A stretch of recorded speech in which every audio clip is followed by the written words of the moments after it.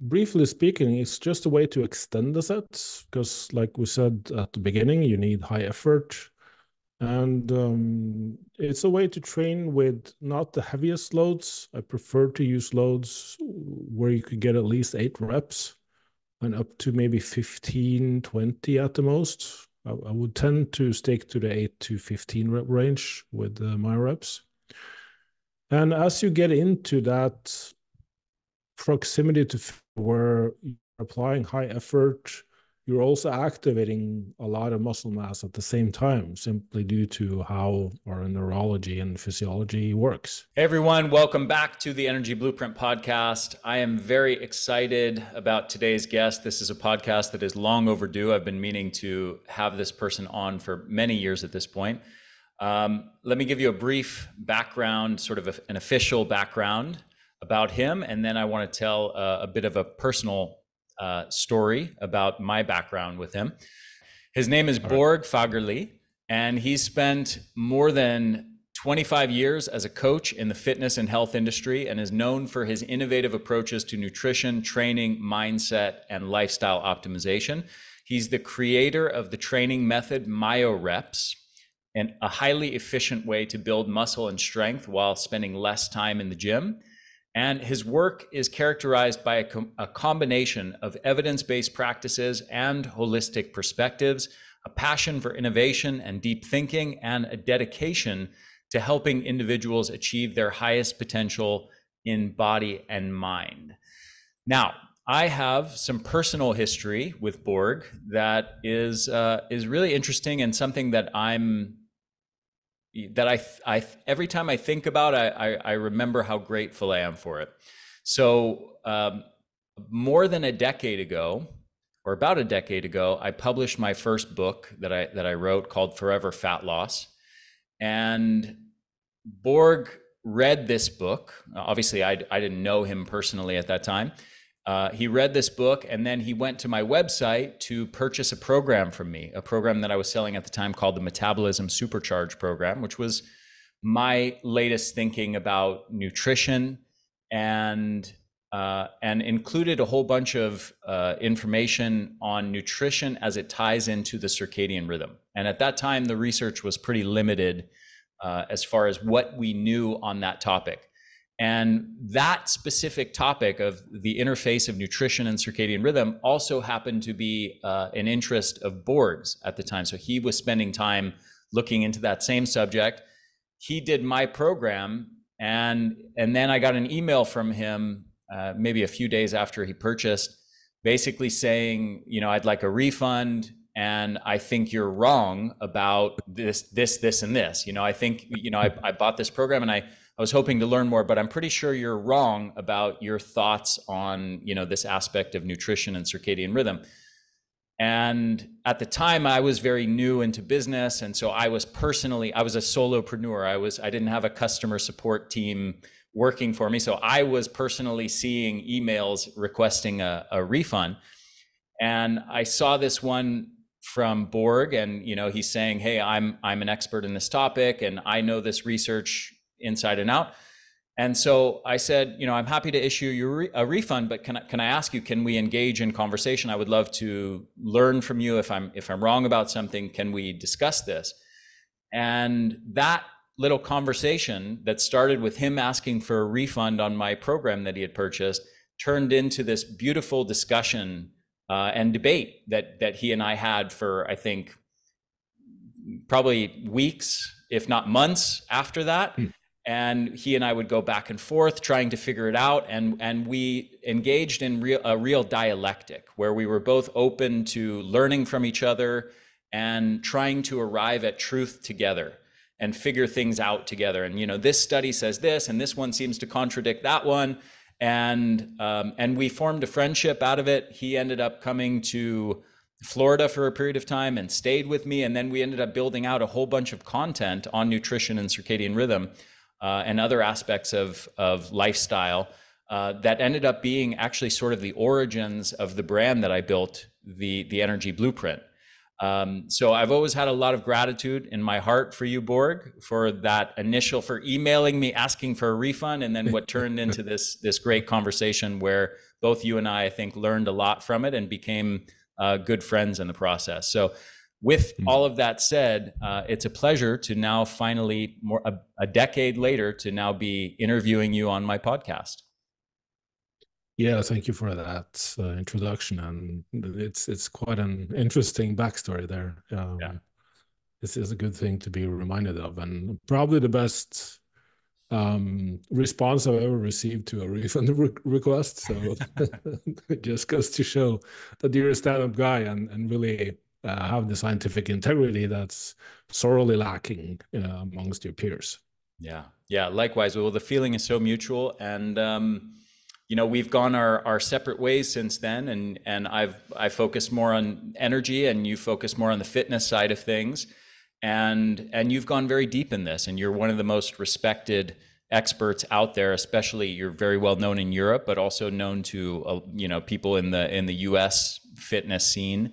And you're known as the creator of Myo-Reps, this unique methodology of training. So I'm not sure if that's the best place to start, but maybe I know we will get into that. Maybe tell people about sort of your background in fitness and how you got into bodybuilding and a focus on body composition. Yeah, well, I guess it's the same foundation story that many in the business have. That small and weak, lacked self-confidence, and found my passion in lifting weights and being able to transform my body, and also obviously a profound change in my mindset. So just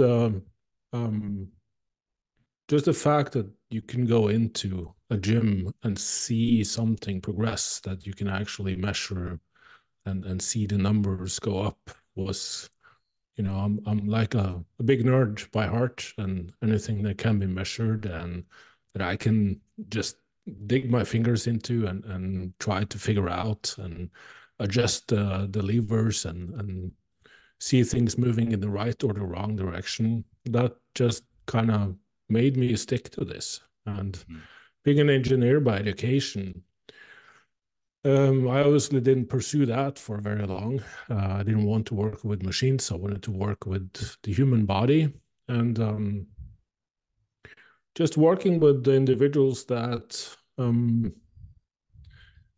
would figure out certain things that will work in myself, and they either worked way better in my clients or they didn't work at all.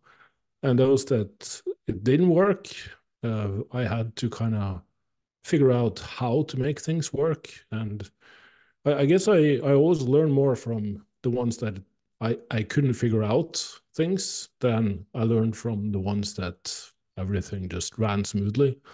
And I guess that's just kind of the way life works, that you need to solve problems in order to evolve and grow.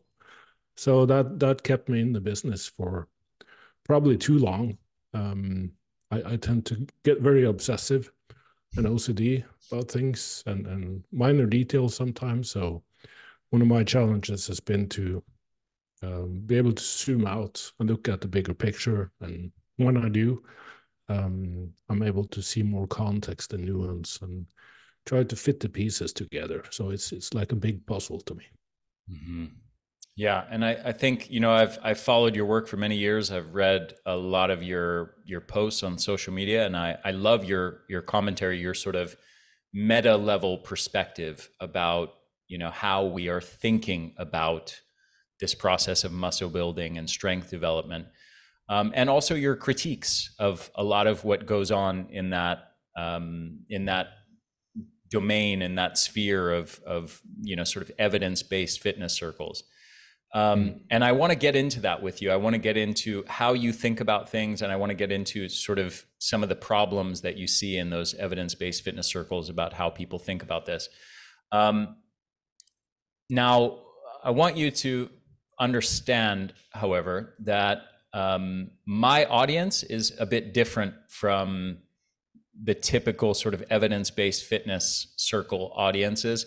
where, you know, my audience is not a bunch of fitness freaks necessarily who are bodybuilders or aspiring bodybuilders or physique competitors who are already really deep, you know, indoctrinated into this world and understand all the different competing sort of training methodologies and philosophies of training and all that kind of stuff. So with that in mind, can you give people kind of a broad overview of that landscape as you see it, and kind of the different ideas that are out there that are prominent, and maybe where you land on that spectrum as far as your philosophy or methodologies of training?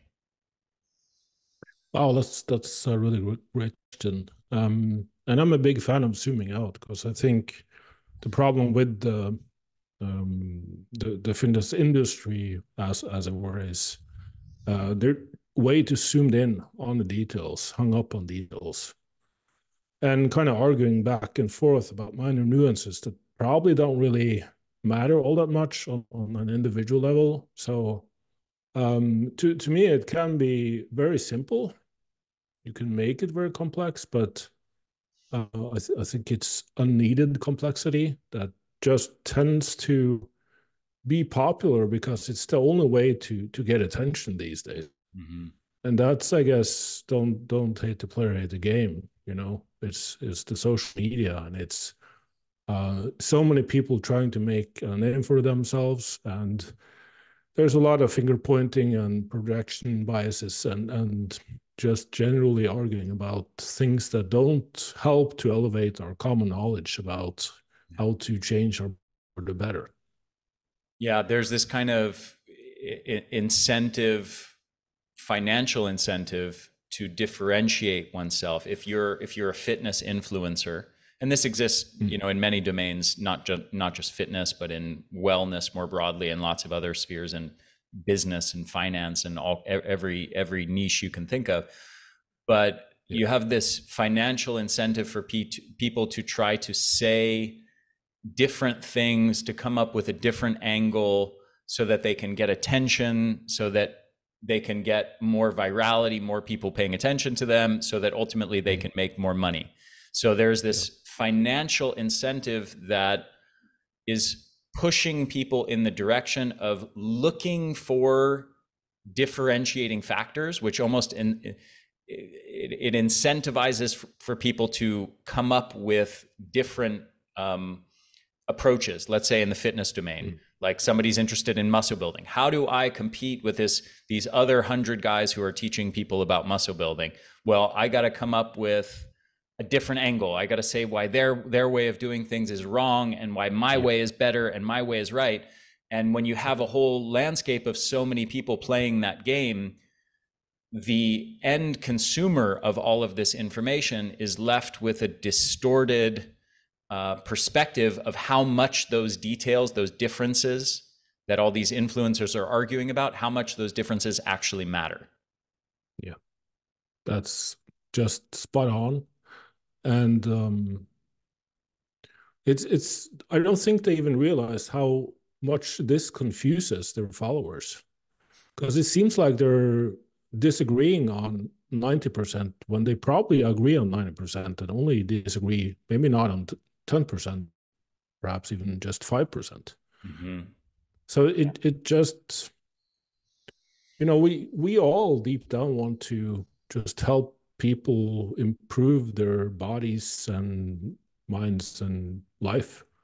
That's, at least for me, my, if I really want to out and just step away from it all and reflect on, am I still involved in this? That's my primary purpose. Mm-hmm. And looking at the industry now and all of the finger pointing and shouting and name calling, we're not doing that anymore. So I just feel like at this point, like I keep saying that the picture has been the same for probably the last 2 to 3 decades, and we're only getting more details in the picture, but we haven't changed the picture. But to people that are just trying to learn about this, it seems like we're all talking about different pictures. So that's why I try to be kind of a voice of reason and more like, hey, guys, these are the fundamentals. We need to zoom out, look at this long term. And I mean, remember that you're only going to grow a muscle as big as your genes and hormones determine. That's your upper ceiling.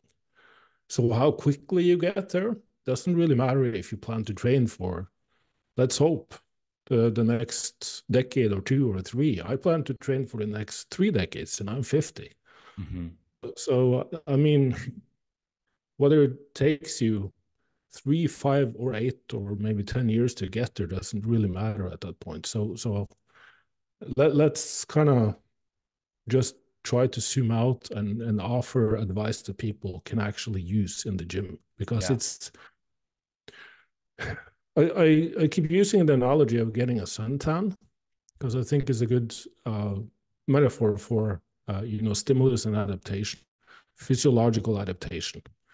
You apply sunlight, and then you stay in the shadow until the skin has had time to adapt. And it's the same thing with a muscle. You stress it, stimulate it, apply some duration and intensity of a load instead of light, and that muscle will respond by growing bigger and stronger. Now, what people are kind of arguing about is what is the optimal way to get a suntan without defining your skin color, your sensitivity to sunlight, your geographical location, how much cloud cover there is. So they're all kind of arguing about, well, you should be just spending as much time in the sun as possible with a strong sunlight as possible. That's essentially what they're pointing in the direction of. And I just, obviously that's a very flawed way to advise on how to get a suntan. Yeah, because you need to look at the person in front of you and consider their skin tone and sensitivity to sunlight. Yeah, that's a great analogy to explain it. And I'm sitting here in Costa Rica, and you're over there in Norway, and Right. and I think you have snow in the background behind you in the window there. Is that snow outside you in the house across the street? Still snow, yeah. Yeah. Yeah. So, there you go. If you traveled here to Costa Rica and got sunlight and went surfing for me, I'm hoping to maybe go for a surf session right after this podcast. I have some good conditions right now for it.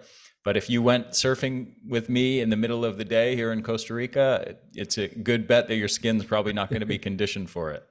Exactly. And, there are some people whose ancestry, they can't even be conditioned for it, right? So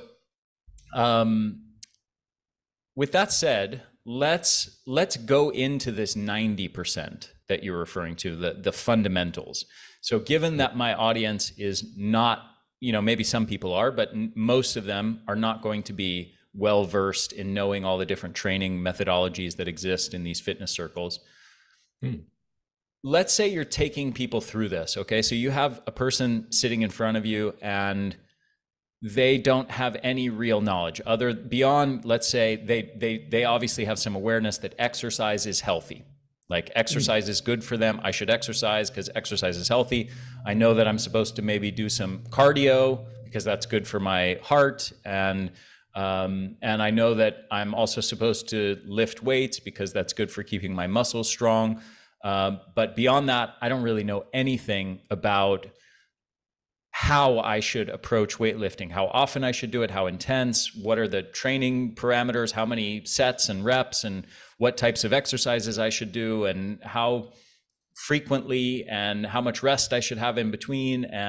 Or maybe it's the type of person who is doing some weight training, but they're going to the gym for, they do half an hour sessions a few times a week. And every time they go, they do the same routine, and they're still, after 5 years of doing it, they're still lifting the 12-pound dumbbells for the same 3 sets of 10 reps that they were doing 5 years ago, right? Yeah. So if you have a person like that in front of you, and you have, let's say the next 30 minutes to teach them here are the most essential fundamentals you will need to be successful in training. Where do you start? Wow. And I know you're used to having more advanced conversations about all the details and the nuances and the debates. So like now I'm asking you to just describe the fundamentals, right? Yeah. No, that's good. I mean, I have a lot of newbies that just want to, again, a voice of reason. Where do I start? What do I do? And I guess if we start with strength and muscle growth, because they're really closely intertwined, closer than most tend to think. You can obviously train for strength separate from muscle growth, but the biggest powerlifters are also the strongest. And the strongest are the biggest. So there's a correlation there. But I think we all need to start by talking within the context of effort. So I think it's really hard to get anything to happen unless you apply effort. So instead of going to the gym and doing hour-long workouts, I teach people to, spend a couple of sets of warm-ups to practice technique if you want to, but you need to at least start with one hard set. And that's as good starting point as any for most, even more advanced. And I would even say those who have been training for 5 to 10 years and are still doing the same thing, you're probably not applying effort. If you are, you're applying effort over too many sets, too long workouts. So scale it all back and just do one hard set. And I think for most, 3 workouts per week is a very good compromise and even optimal for most, because we need to consider their overall lifestyle and stress, because the stress from lifting weights also should be summarized with your overall life stress. So if you have a lot of life stress, then you should probably not even spend 3 days in lifting weights. But I think 3 days is a very good template to start with for most. It's also highly probable that you can train the full body in each workout. At some point, this will become more difficult to recover from, but it's also a very good starting template. Now, instead of thinking of the body as having, hundreds of muscles and you need to do one exercise for each, you can mostly use compound lifts that train a lot of muscle per exercise and do 5, maybe 6 different exercises in the workout. And just explain what that means for people who are unfamiliar with that term, compound lifts. Yeah, so a compound lift is something that involves the muscles in each direction of movement for the upper and lower body. So for the upper body, we have horizontal pushing and pulling. That will be like a chest press or bench press and a row. And we have a vertical pulling and pushing, which would be a shoulder press and a pull down or a pull up, if you're strong enough for that.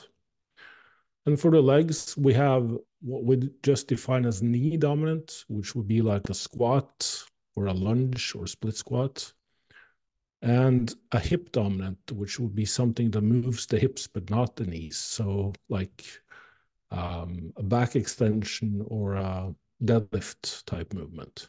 Mm-hmm. So those 6 movements will generally hit most of the muscle mass and be a very good starting point, depending on biomechanics and all that kind of stuff. But get a personal trainer to help you look at your technique. And many people tend to think that you should only do free weight movements, like very unstable movements, because that builds more functional strength. To me, I'm not so sure that that's true. If you want to get a big deadlift, you always need to deadlift. But if you just want to get the muscle stronger, then you might as well do some type of machine exercise or something that's more stable, because it allows you to actually train the muscle instead of learning to coordinate. So you will get more rapid gains if you pick like machine exercises that are more stable but free to use the warm-ups for, training movements like coordination. That's perfectly fine. But not everyone should be loading squats or deadlifts or bench presses heavy. There are way too many injuries worldwide every year due to lifting too heavy and not having the biomechanics for that. But, that out of the way, 2 to 3 warm-ups and 1 hard set, where you don't really need to go to absolute failure, where, let's define it as technical failure, where your technique breaks down and you start to cheat or use your body in a way that it's not supposed to be moving under heavy loading. But you might stop like rep from failure. And this is important because many people are too afraid of lifting or pushing themselves in the gym, and or actually have like more than 5 reps in reserve if you actually push them. I've spent many years in the gym training people one-on-one, and even people with 5+ years of training experience, when they say, yeah, I'm done now, I only have 1 more rep in me, and you motivate them and you push them, and other clients do 10 more reps. So in that case, if you're only doing warm-up training in the gym, I define that as a warm-up set, not a true hard set, then you're not going to get any gains. So let's start there with 1 hard set. And that, I feel like it's worth digging into that point of differentiation a bit more, because I think only people who have been training for several years at a relatively high intensity will really get what you're talking about there. Like there's a difference between sort of having a weight and doing your set of 10 reps versus having a weight and doing a set where you are really getting to or very close to true muscular failure, right? And so what you're talking about is intensity and effort, as you're describing it, where you're alluding to the idea that the magic of sort of stimulating these adaptations in strength and muscle building really relate very strongly to being able to exert an intensity of effort that's very close to your maximal intensity of effort for those repetitions, getting close to true muscular failure. Is that accurate to say? Yeah, that's just what I'm trying to say here. And I would also say that most should probably be spending more time in the 5 to 10 rep range. If you do way more reps than that, your perception of effort will be higher than the actual stimulus, simply because it's hard on the cardiovascular system. It's burning and uncomfortable. So most tend to hold back unless they're very experienced. And at the other end of the scale, if you're lifting loads that are heavier than your 5 rep max, people tend to be scared of that and maybe not willing, or maybe they shouldn't even push really hard on like their 1, 2, or 3 rep max, unless it's a very safe machine isolation movement. So I tend to think like the 5 to 10 rep range is a very good sweet spot for most to actually learn how to apply effort to their lifting. And many will just get some amazing gains for the next 2 to 3, maybe up to 6 months with just 1 hard set. Mm-hmm. So this is an important thing, I think, for women, especially in my experience. And I spent many years as a personal trainer in my 20s. So I have a lot of experience training women where I see that almost no women who are not like fitness fanatics, who are not who haven't spent time with a personal trainer or really studying this field, almost without exception, none of them work in the 5 to 10 rep range. They almost all will work 12 reps to 25 reps or 12 to 30 or 50 reps in their sets. And what you said a minute ago, I think, is really important for women to hear, especially, and also maybe a lot of men as well. But I think your phrasing was that when you choose a rep range that's much higher than 5 to 10, I think you said the perception of the effort will be higher than the actual stimulus on the muscle tissue to create an effect, to create an adaptation. Can you explain what you mean by that? Yeah, sure. I mean, you can build muscle. I mean, we have research showing that all the way up to 30 reps, you can build muscle. But in these studies, they're usually employing like a leg extension, and they're highly motivated subjects, and the researchers are pushing them really hard. So they're actually able to train to their 30 rep max. But what we also see is that this creates a lot of muscle damage and soreness. And it's generally just harder to recover from. And again, most people can't, on their own volition, train to that point.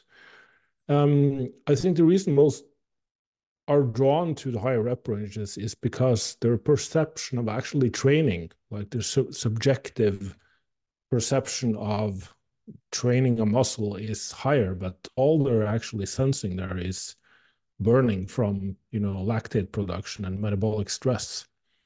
And the metabolic stress can uh, absolutely enhance the stimulus at a lighter load. So it helps us to load the muscle at those loads.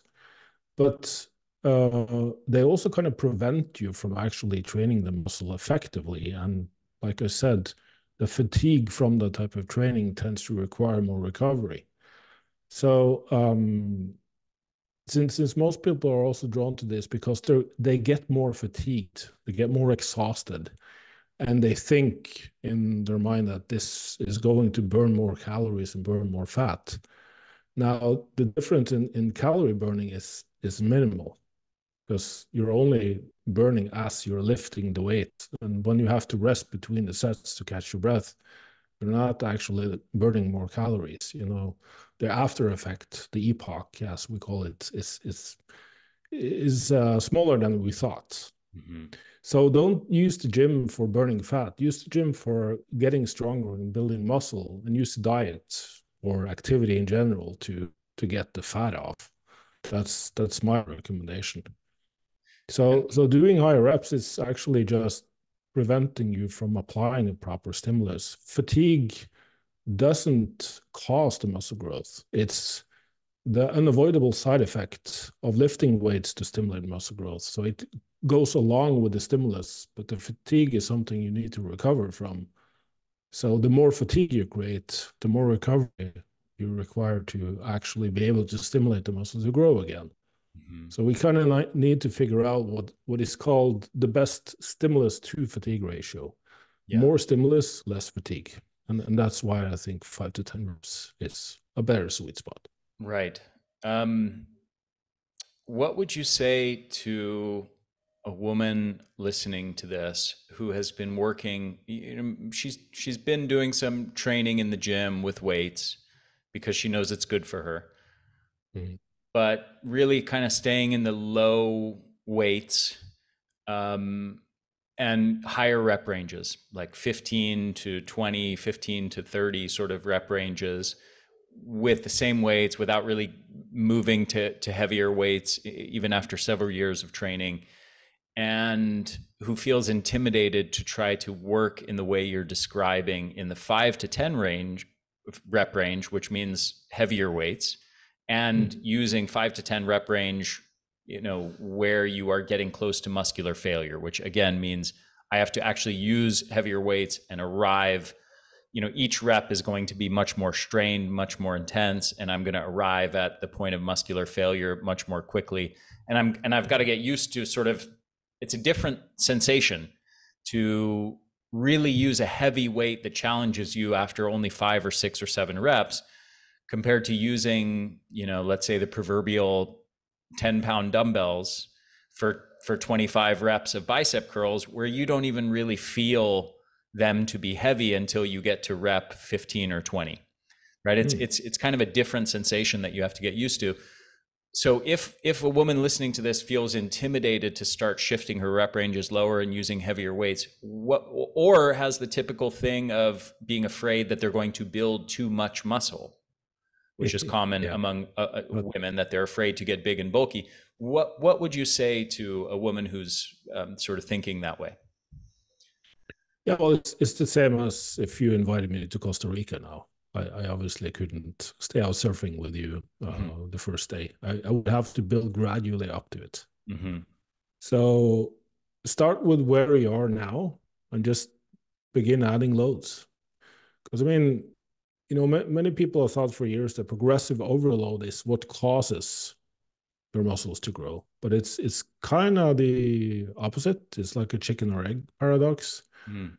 Your ability to lift heavier loads or the same load for more reps means that the stimulus to fatigue ratio is good. It means that you're applying a stimulus and you're recovering from it and you're growing, getting stronger. So first, you might even try to just add more load and see if you can get the same reps. That would be like the first order of business. So if you're doing 15 rep sets now, try adding load and see if you can hit 15. If you can hit 12, then that's fine. Maybe stay with that load until you hit 15 again. You don't need to jump straight to 10 reps or your 5 rep max. Now, over the next few weeks or even months, you can gradually and slowly progress down to the 10 rep range and then maybe 8 reps. And then you can start switching it up and doing, like one set of 8 reps and one set of 10 to 15. That's also a good way to do things. I we have even have good research showing that if you enjoy your training, the rep ranges you're doing, the exercises you're doing, you will get better progress than if someone tells you what to do. Mm. So if you like training with higher reps, then do higher reps. If you like leg presses instead of squats or vice versa, then do what exercise you enjoy doing. Try to expand your comfort zone by doing things you're not used to and see, and perhaps you will begin to enjoy that better and get better progress. It's usually tied to better progress. But don't feel like you have to absolutely do something.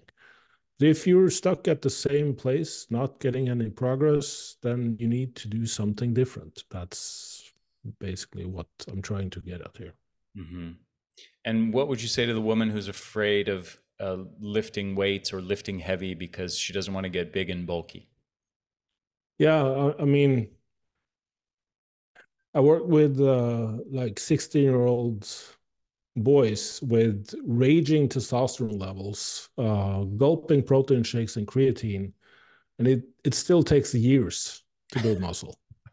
So it's not as if you're gonna suddenly wake up and plop I it. was that 16-year-old boy who was, Yeah, and I'm me sure you too. were too. Yeah, trying. Yeah, That's why it's funny for us, like given that it is. experience of being, in our teens and our 20s, dying to gain muscle and killing ourselves Mm, in the gym and consuming way more food and protein than we should be, and yeah. still experiencing how hard it is to gain muscle. And so when we see like a woman who is afraid of turning into Arnold Schwarzenegger by using 15-pound dumbbells instead of 10-pound dumbbells, it becomes this kind of this interesting thing where you have to spend time like, no, trust me, you're not gonna become too big and bulky too fast. I wish I had that problem. Yeah. I mean, most of us wish we had a problem. Yeah, It would kind of kill most 99% of debates if it was that easy. yeah, We wouldn't be arguing about this stuff if it was that easy. But I mean, maybe they're scared because they've seen some really muscular woman online or like a fitness influencer. But you need to keep in mind that this is like probably a decade, maybe two, of really hard training and dedication to their nutrition, and they're not just doing 3 full body workouts. They're probably doing some type of splits with 5 to 6 days in the gym, tons of cardio, and even, let's face it, some pharmaceutical assistance. yeah, yeah. I will say in all my years of training, I have only seen one woman.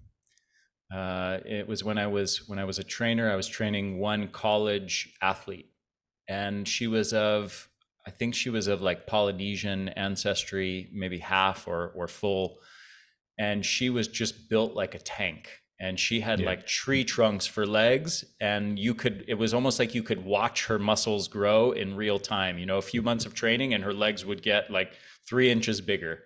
And I Yeah. mean, I wish I grew muscle as easily as this woman did. And so I think it exists rarely. There are certain genetic freaks out there who can grow muscle really easily with some weightlifting, but it seems to be extraordinarily rare. Yeah, and I mean, yeah, I've had female clients that are. Uh, I mean, I would even say that the most dramatic physique transformation is gained from losing body fat. Hmm. Not necessarily building a lot of muscle, but just getting the fat layer over the muscle to shrink so that the muscle underneath is more visible. Yeah. I've even had like many female clients that are competing in fitness, and they lost maybe 20 pounds of weight from their like off-season shape and getting into contest condition and covered up in clothes. They looked really tiny. But when they take their clothes off, they look like, really huge and muscular. But I mean, they're weighing like 100 pounds on stage. Wow. So it just looks like it's a lot of muscle. I mean, I even had the same transformation myself. I had the same body weight, but I just lost a lot of body fat and obviously built some muscle in the process as well. But I mean, I'm probably 20 pounds lighter now than when I used to do bodybuilding and, use steroids and all kinds of stuff. So it just looked like I was huge, but in person, I'm really not. So it's a visual illusion, basically. Mm-hmm. So, okay, so effort and rep ranges are some of the fundamentals that we've covered so far. What else would you put in this category of fundamentals that people need to know to train effectively? I would say the most underestimated aspect is actually resting between sets, resting between sets and resting between workouts. The more ambitious and motivated you are, you're probably not resting long enough between sets. I would say you not only need to catch your breath, but you actually need to see that you can perform just as well or sometimes even better in the next set. So for most, that will be like 2 to 3 minutes between sets. And if you just bring out the stopwatch, many are, they feel like they're getting effective workouts and only resting 30 to 60 seconds between sets. That's fatigue, that's perception of effort, but you're not actually stimulating the muscle appropriately because you're accumulating so much fatigue that the fatigue is preventing you from actually stimulating the muscle to grow. Mm-hmm. So 2 to 3 minutes of rest between working sets, especially if you're doing more working sets for the same muscle, is a very critical. I mean, we have lots of studies showing that shorter rest periods limits muscle growth, and you know, uh, you can double the rest period and double the gains, Wow. essentially. So yeah, resting long enough between sets, and then also resting long enough between workouts, because like I said, when you stimulate the muscle to grow, you also accumulate fatigue doing long workouts with not only the warm-up sets but the hard working sets. Using a lot of muscle in like the big lifts, you should probably try to uh, strive for having one day of rest or low intensity activity in between. So if you have a week full of like interval training and sports and just general high intensity everything, and you're doing strength or bodybuilding on top of that, then you might not be recovered to actually get results from the training. Yeah, I'm So kind of in having that. rest days in between there is a good idea. Yeah, I'm a bit in that category myself these days. I can't tolerate nearly as much heavy training and training to failure as I used to Mm.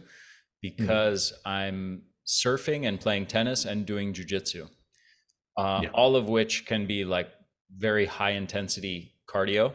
So I'm getting a lot of exercise. Sometimes I'm between surfing and tennis and weight training. I'm doing 4 or 5 hours of exercise in a given day. Oh, at pretty high intensity. Some cases, the waves here in Costa Rica can be big, and paddling out can be exhausting and sometimes also scary. You get adrenaline dumps if the waves are really big. yeah. Tennis is certainly it can be a killer cardio workout if you're playing against a hard opponent. Oh, yeah.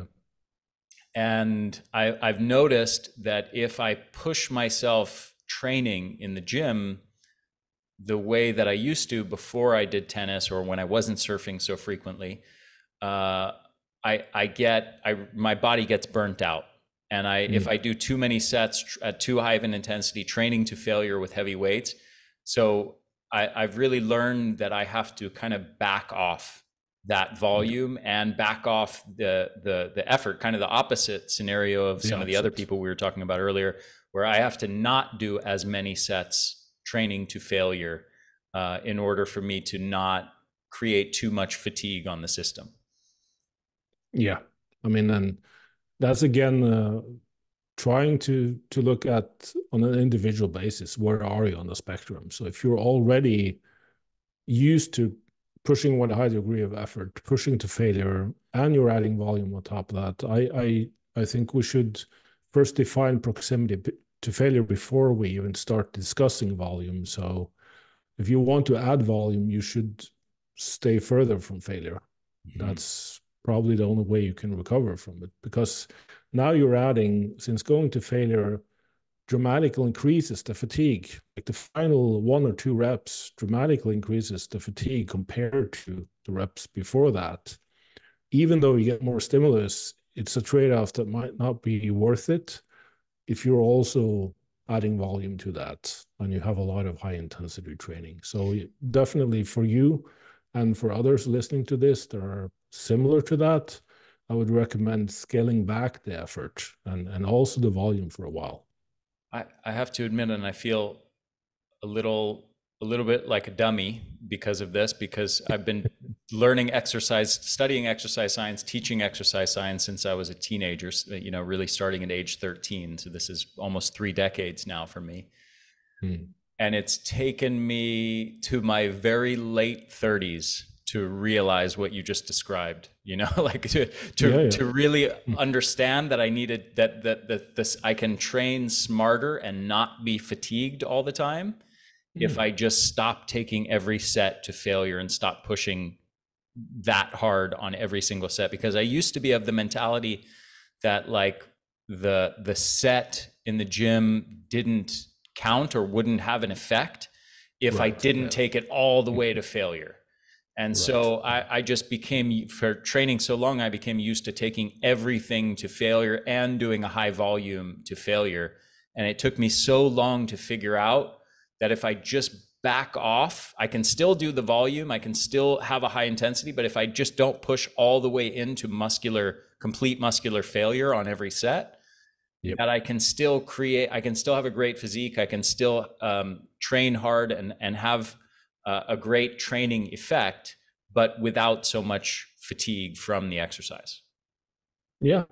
I mean, that's just it. I mean, I've even seen clients that are training to absolute failure, just do 1 rep in reserve and go from regression, like stagnation and even regression, to progress, Yep. just from that saving that single rep on Yeah. each set. Yeah. So, That's so it can be a game changer.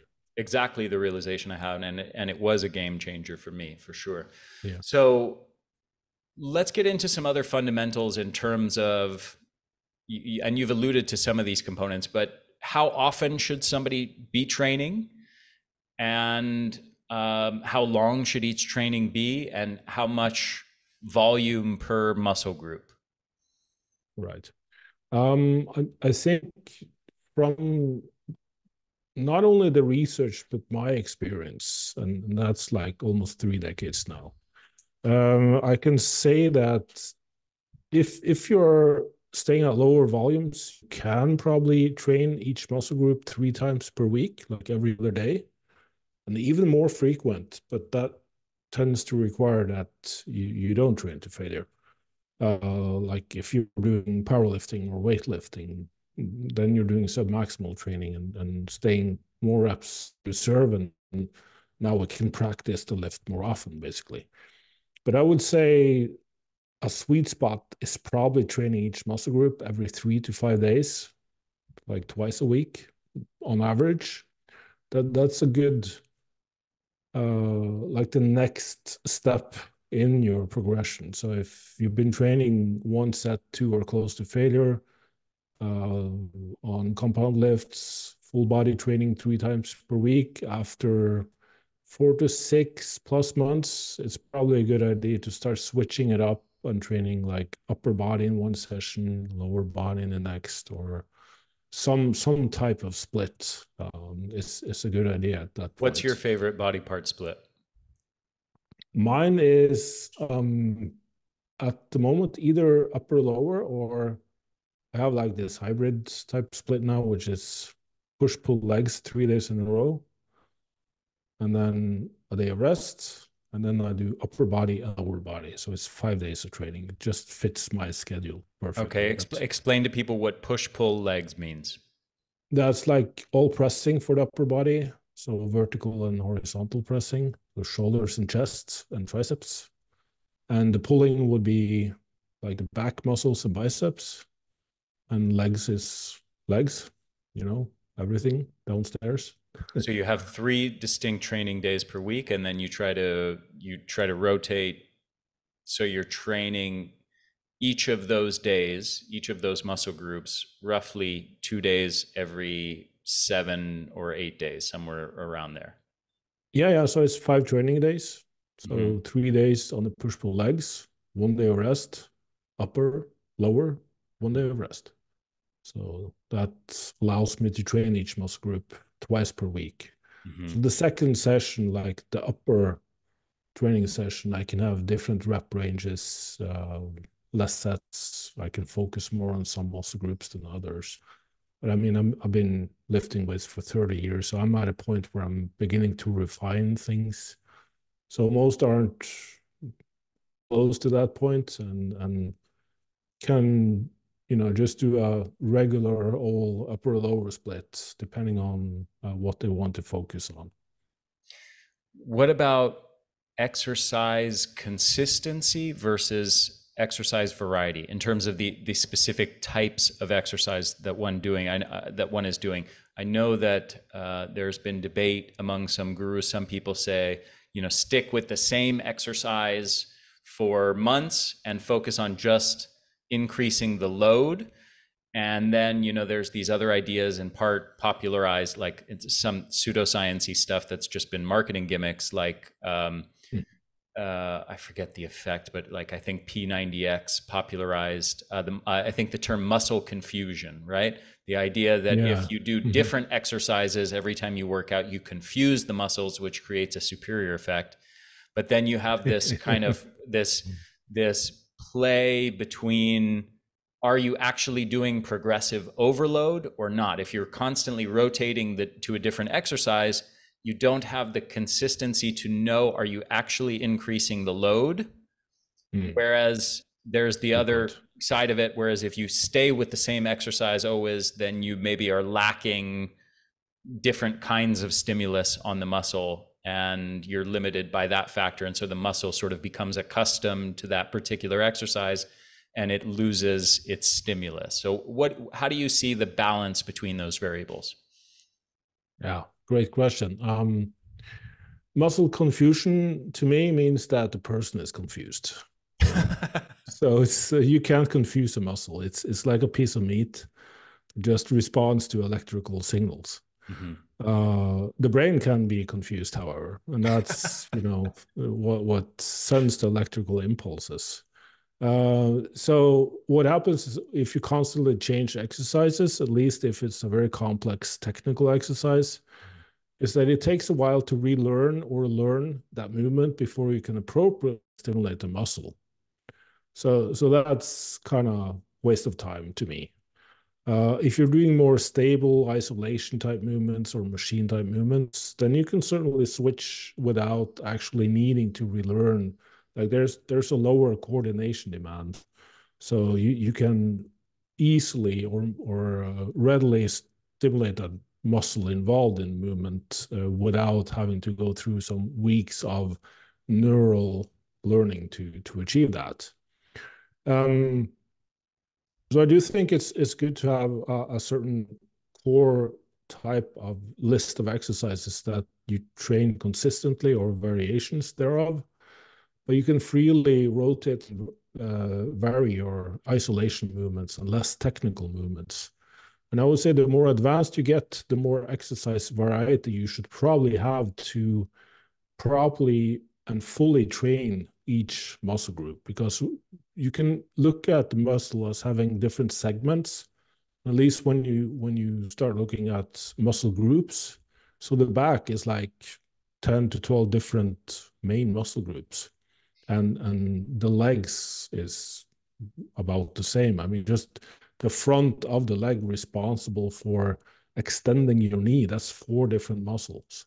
The quadriceps, quad, it's 4 muscles.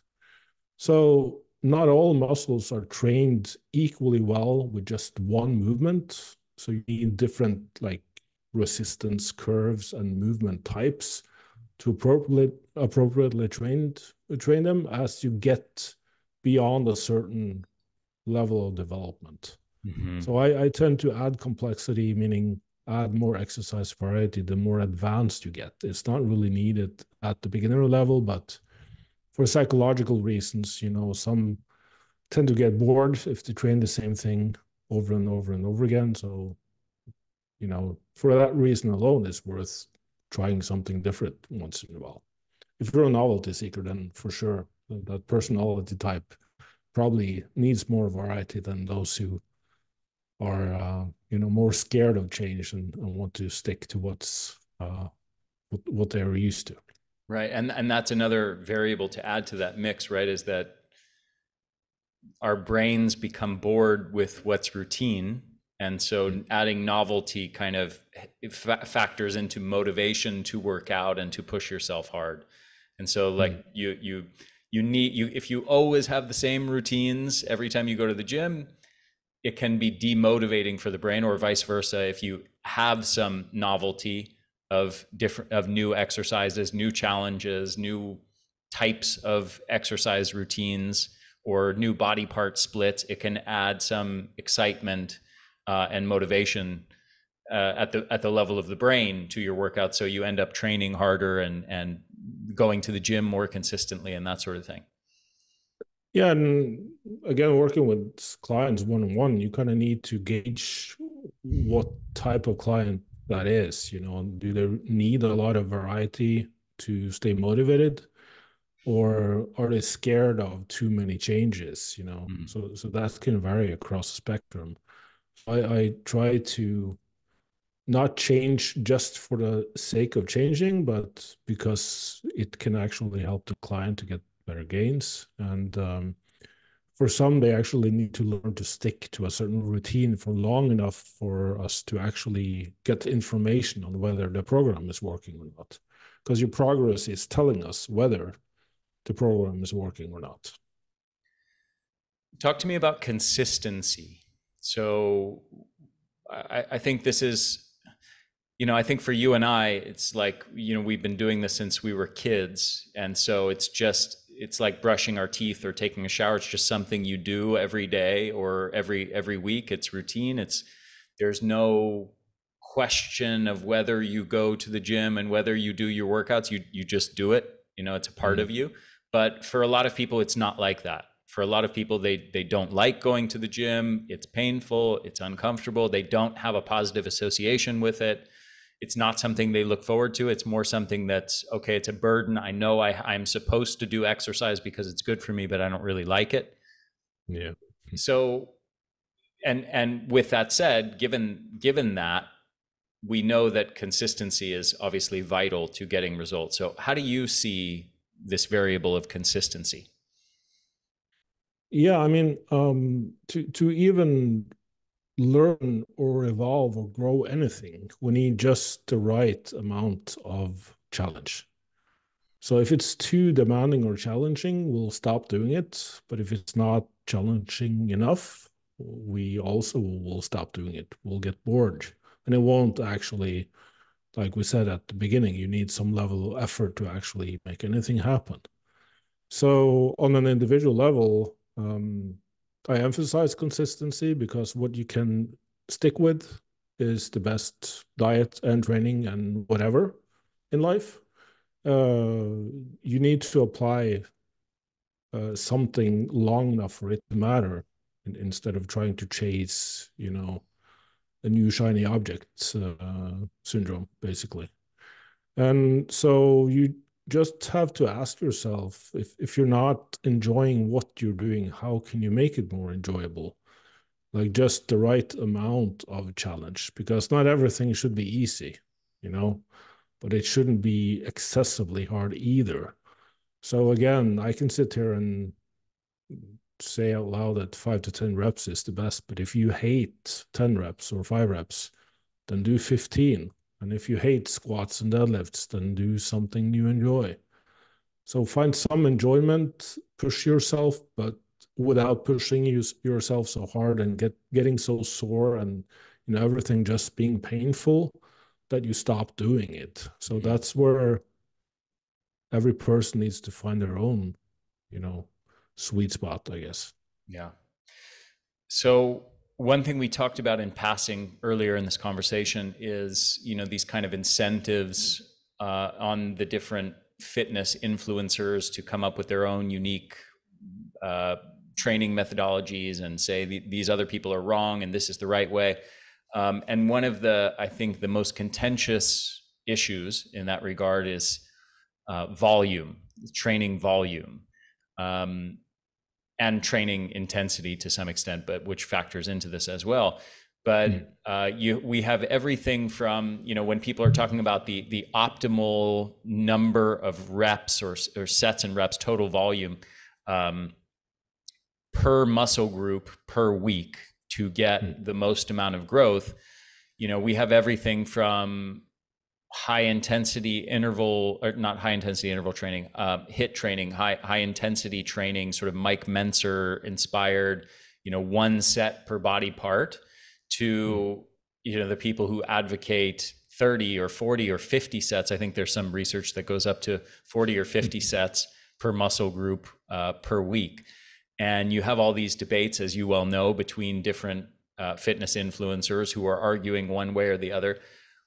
What do you see as, like, describe to people how you see that landscape of that debate, of the different camps, training camps out there, or ideologies that are out there, and where you land on that spectrum, which direction you think is the better way to go?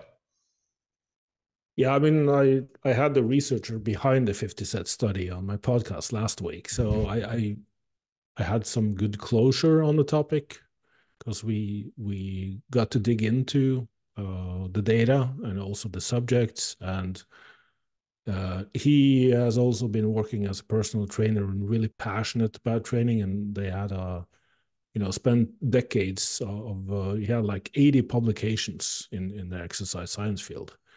I think, again, zooming out, that we first need to define proximity to failure first. And as long as you're training hard enough, when like what, excuse me, 1 rep to failure, because a lot of studies aren't really pushing the subjects hard, or they're not used to being pushed, so they're subconsciously staying further from failure than they should. But if you're training to a certain proximity to failure, like hard enough, then we can say that 1 set already provides like 50% of the maximum gains. And that's pretty good. And then every subsequent set adds gradually less stimulus until you reach a point of diminishing returns where you can probably not recover from it. Where that stimulus to fatigue ratio starts to have too much net fatigue relative to the stimulus. Exactly. And that seems to be around 4 to 6 sets for a certain muscle group in a workout. You can, if you vary the exercise sufficiently. So let's say that you're, for the chest, like the chest is a fan-shaped muscle, So if you're doing like 4 sets of pushing downwards, like a decline press or a chest press where your arms are moving downwards, you can probably do 4 sets of that and then 4 sets of incline where your arms are pushing upwards and kind of stimulating a different segment of the muscle. But in general, around 4 to 6 sets is where we see a sharp drop off in the amount of muscle growth that you're getting from each additional set. So for most, it's probably not worth doing that. Legs perhaps can tolerate slightly more from the research we have, but the upper body certainly not. So I think that's more useful as a starting point versus the weekly sets, because that's entirely determined by how quickly you on an individual level can recover from those sets that you're doing. And that's frequency is probably the most individual variable, because some of us have constraints on our recovery ability. So, sleep, nutrition, overall mental stress, just going through a exam period or divorce or whatever, will severely put a constraint on your ability to recover and probably prolong it by 2 to 3 more days. So how many stimuli you can get within a week will ultimately determine how many weekly sets you can do. So at the very top end of the range, you can do 6 sets 3 times per week and get 18 weekly sets. If you have more reps in reserve, like if you're not pushing yourself really hard, again, returning to the proximity to failure debate, then you can probably make up for that by doing more sets. But we can't at this point say that that's better, because, there is a fatigue cost to every set you're doing, even if you're not really pushing to failure.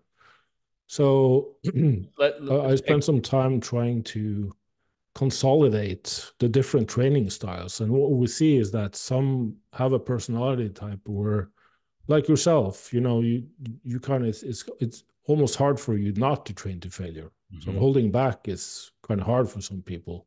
They just thrive on and are motivated by pushing really close or hard or beyond to failure, beyond the point of failure. Mm-hmm. And for these, we should probably limit the volume and try to determine how long does it take you to recover from that. And you have a Mike Menzer type routine.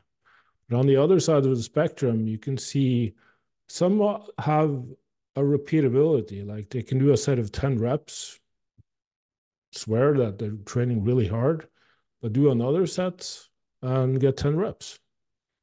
And so for whatever reason, whether it's psychological or muscle fiber types or work capacity or recoverability or whatever, these people can probably also tolerate more volume per session and even per week.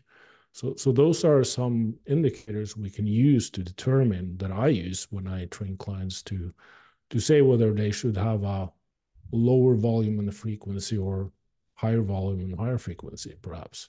But ultimately, if you can recover from that volume, determined by whether you are able to progress next time you go into the gym, and are you able to do another rep or loads the same number of reps, then yeah, now you have figured out what recoverability you have versus, the number of sets you did for that muscle group and how hard you were training.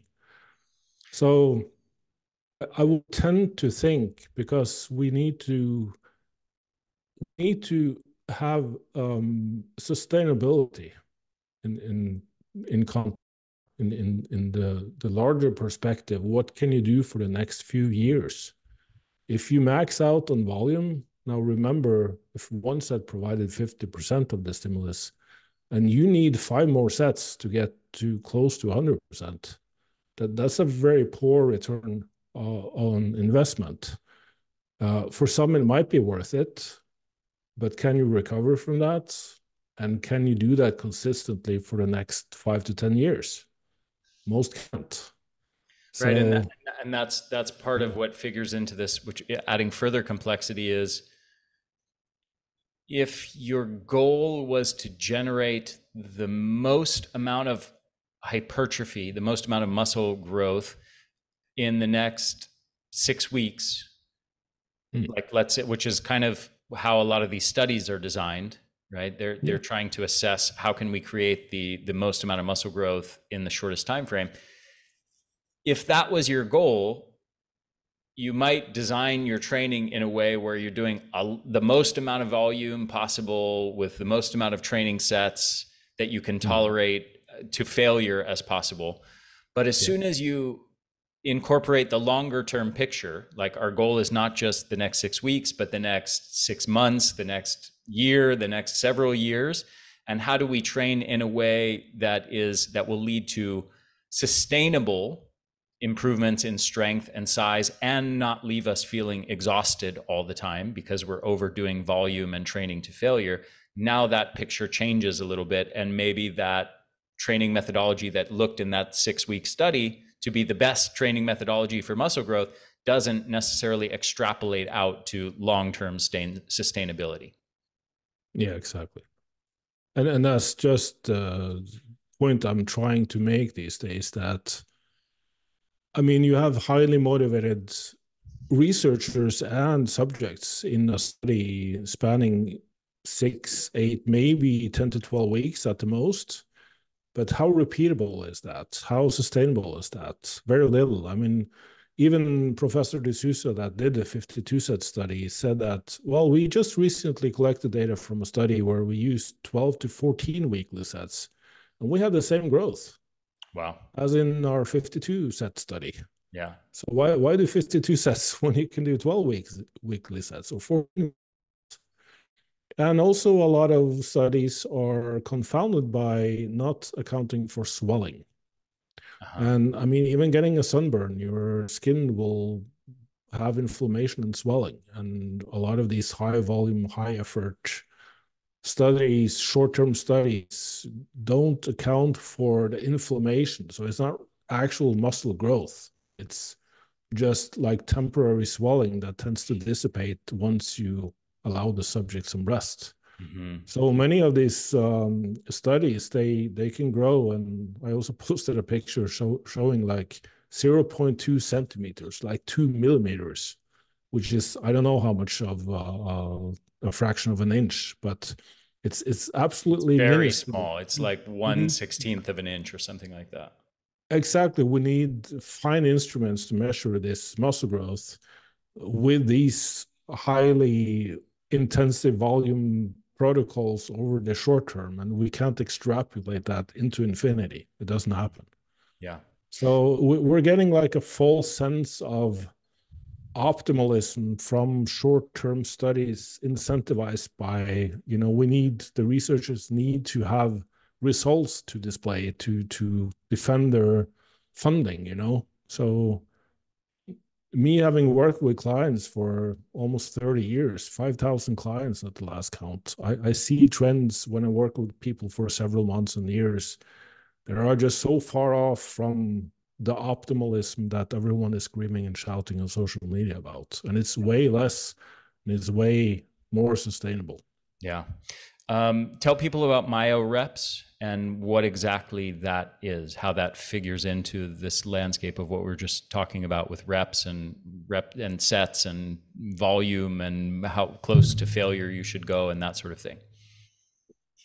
Yeah, so briefly speaking, it's just a way to extend the sets because, like we said at the beginning, you need high effort.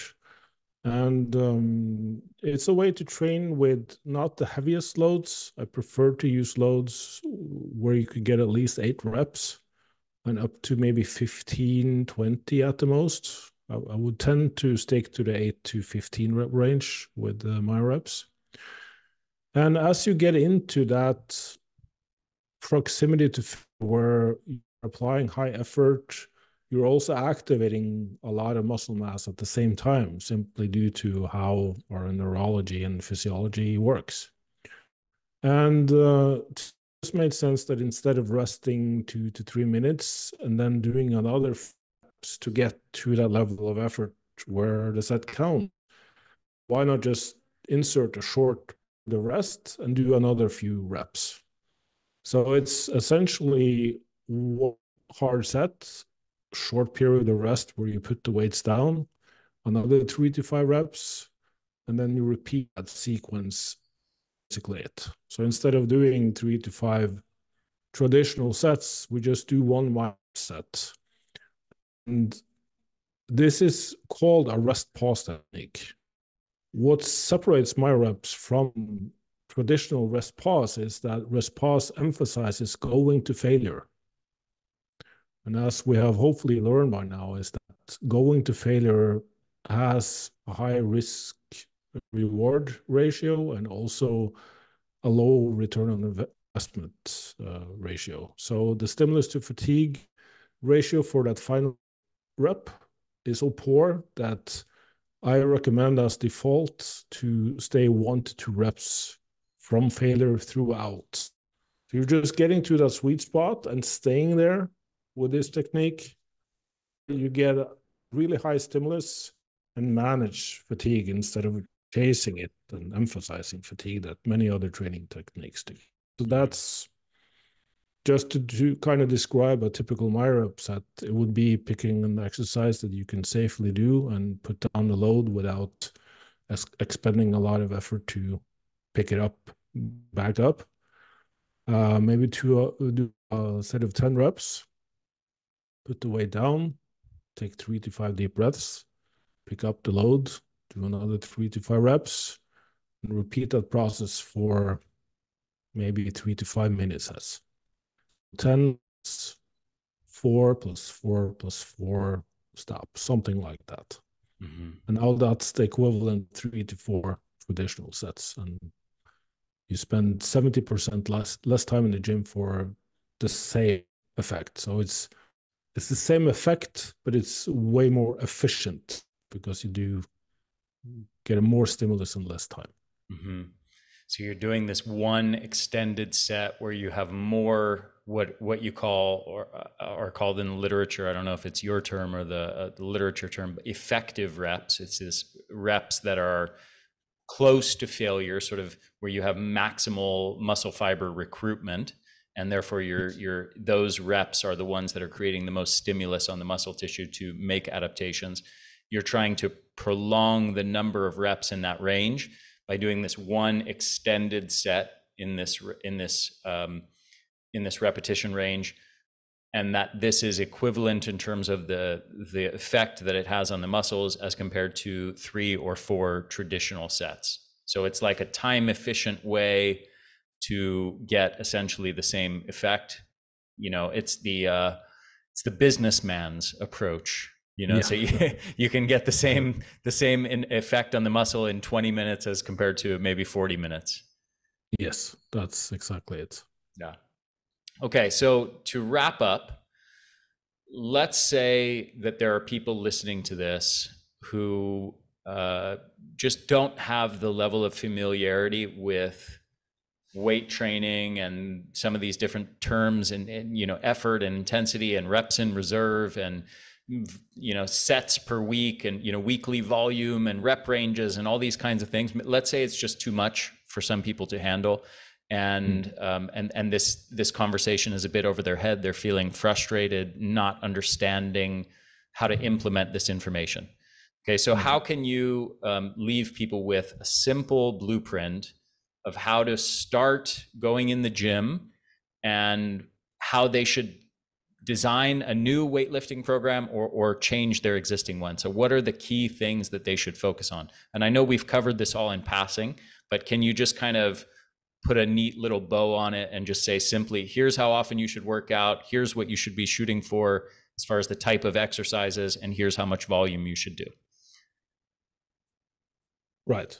So make sure you properly warm up. I would say 2 workouts in a week is a good place to start. If you can get 3, that's a bonus, but 2 will get you very far. Now pick one movement for each movement plane. So pressing overhead, pulling, red, pressing from you and pulling towards you. And now also thing where you like two exercises for the legs, one for back and one for the front. So some type of squat movement or leg press. And also like back extension or maybe just a leg curl, like machine, lying machine or sitting machine where you just curl your legs. A couple of warm-up sets, one hard set. Apply a high effort and see if you can do more reps or higher load next time. Have a long-term perspective on it. If you felt like the set you just did really hit the spot, or you weren't sure if you managed to train hard enough, then feel free to do another.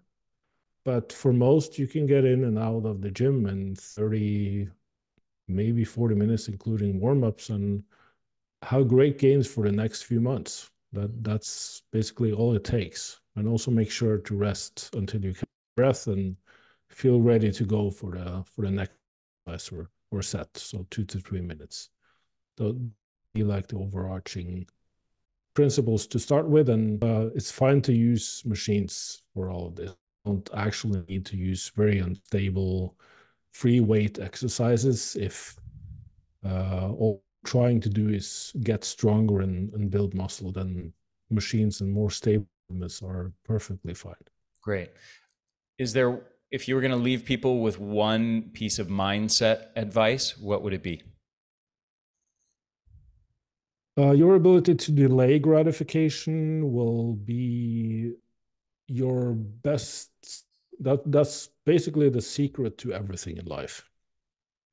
So trying to be aware of your need for instant gratification and use your mind to shift the focus into delaying that gratification. So having long-term perspectives, focusing on something that you find sufficiently enjoyable yet challenging, so that you will get gradually better at it. That's my best takeaway.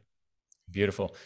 And Borg, tell people where they can find you, wherever you want to send them, as far as how they can follow your work or get in touch with you if they want to do your programs or work with you one-on-one. Let people know what services and programs you offer.